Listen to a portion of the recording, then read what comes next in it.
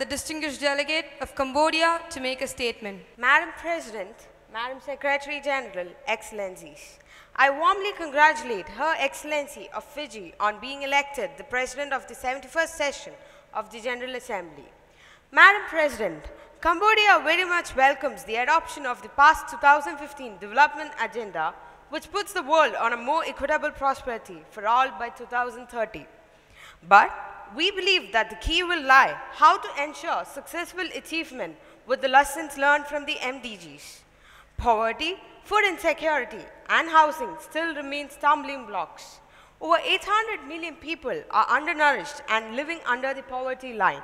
With the increase in population by 2050, pressure on food security will be more acute, and the answer to this challenge, I think, would be good governance.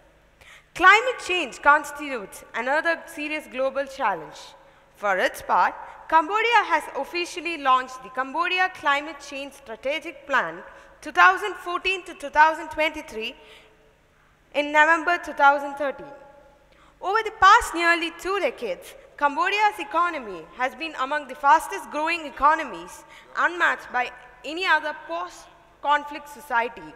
And Cambodia is among the 40 countries in the south that have had greater gains in HDI. We have also adopted the National Strategic Plan on Green Development for 2013 to 2030.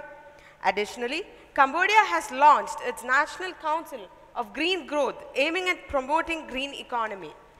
Madam President, Cambodia supports the UN reform, aiming to make the UN more democratic and more effective to cope with the crucial challenges. In Cambodia's view, the General Assembly should be more empowered to enhance global governance in the UN system. At the same time, ECOSOC has to follow up the effective implementation of the 2030 Agenda for Sustainable Development, adopted unanimously by world's leaders. I thank all you for your kind attention.